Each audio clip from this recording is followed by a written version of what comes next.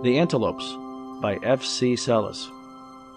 In addition to the bushbucks and sitatungas, two more very notable spiral-horned African antelopes remain to be mentioned, namely the greater kudu and the lesser kudu. The greater kudu is one of the most magnificent-looking of the whole family of antelopes, and is an animal of large size, an adult male standing 4 feet 9 inches and upwards at the withers. The general color of this species is light brown to dark gray, the old males looking much darker than females or younger animals, because the scantiness of their coats shows the dark color of the skin beneath. On each side of the body and hindquarters there are several white stripes, which vary in number from 4 to 8 or 9. As in all this group of antelopes, there are 2 or 3 cheek spots, as well as an arrow-shaped white mark across the nose, below the eyes. In the male, there is a slight mane on the back of the neck, and a fringe of long white and blackish-brown hair intermixed, extending from the throat to the chest. The ears are very large and rounded, and the male is adorned with magnificent spiral horns, which have been known to attain a length of 48 inches in a straight line from base to tip, and 64 inches over the curve. The greater kudu once had a very wide range, which extended from the central portions of the Cape Colony to Angola on the west, and on the east throughout East Africa up to Abyssinia. But, with the single exception of the buffalo, no species of wild animal suffered more from the terrible scourge of rinderpest, which recently swept over the continent, than this lordly antelope, and it has almost ceased to exist in many districts of South and South Central Africa, where up to 1896 it was still very numerous.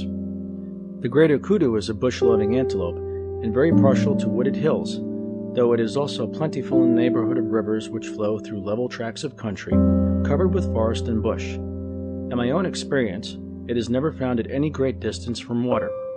It eats leaves and wild fruits as well as grass, and lives in small herds or families, never, I believe, congregating in large numbers.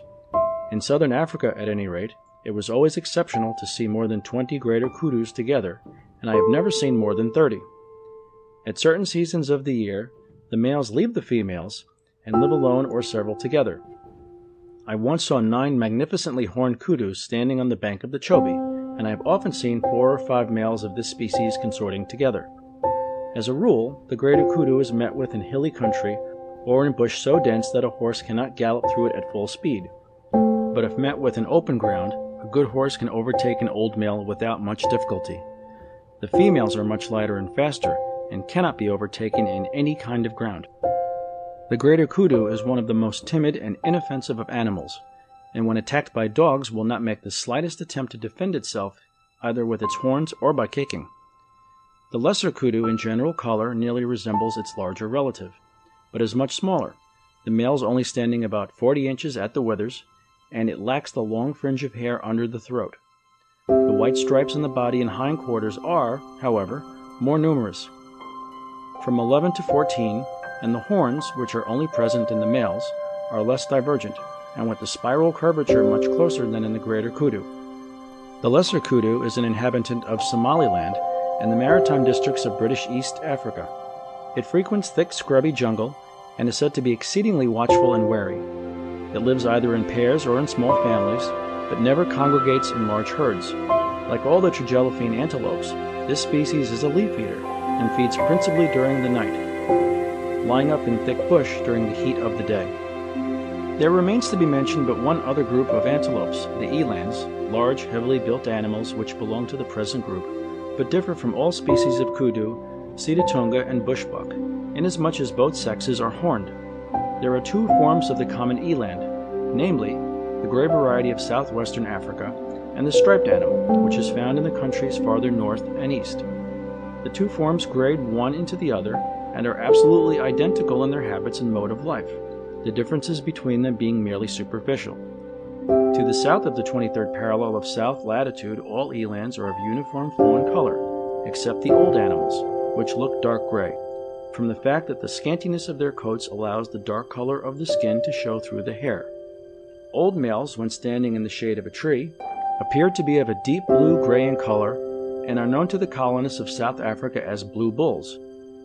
In Rhodesia, Southeast Africa, and the countries to the north of the Zambezi, all the elands are bright chestnut red when young, with a black line down the center of the back from the withers to the tail, broad black patches on the backs of the forelegs above the knees, and 8 or 9 white stripes on each side. When they grow old, the ruddiness of the ground color gradually fades, the black markings on the forelegs die out, and the white stripes become indistinguishable at a short distance, the old bulls looking deep blue-gray in general color.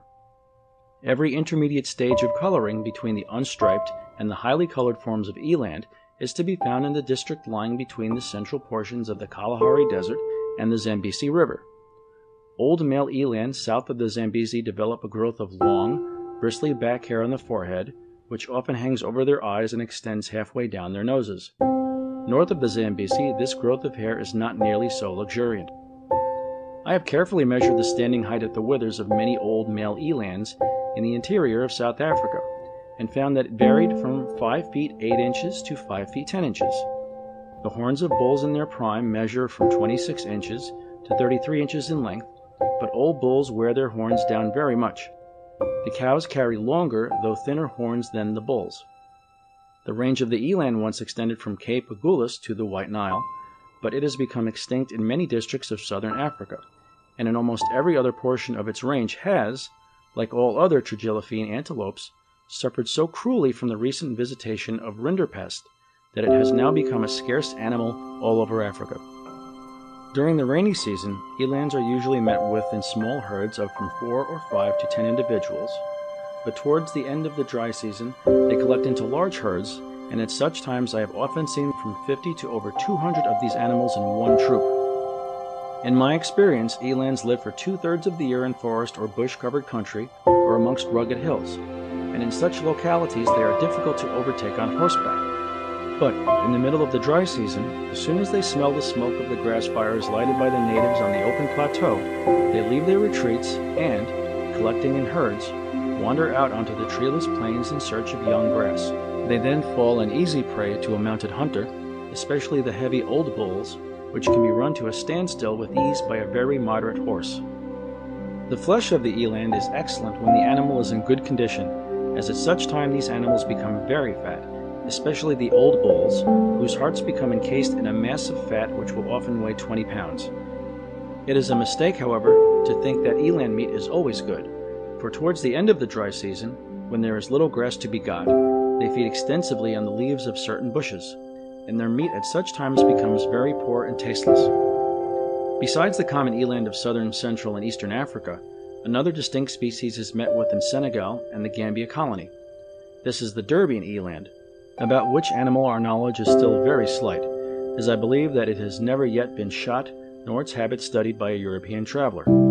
A good many skulls and horns and a few skins have been obtained from natives, from which it appears that in general color this species is of a rich reddish fawn color, becoming nearly white below, the middle of the belly being black. The neck is covered with long hair of a dark brown or black color, blacker towards the shoulder than in front. A broad black stripe extends all down the center of the back from the neck to the root of the tail, and there are large black patches on the backs and inner sides of the forelegs above the knees. On each side of the body and haunches there are 13 or 14 narrow white stripes. The horns are larger and more massive and divergent than in the common eland. The Derbian eland is said to be a forest-loving animal, never of its own accord coming out into the plains. It lives in small herds, is very shy and not at all abundant, and browses on the leaves and young shoots of various trees and bushes. End of section 48. Recording by Anthony Viola.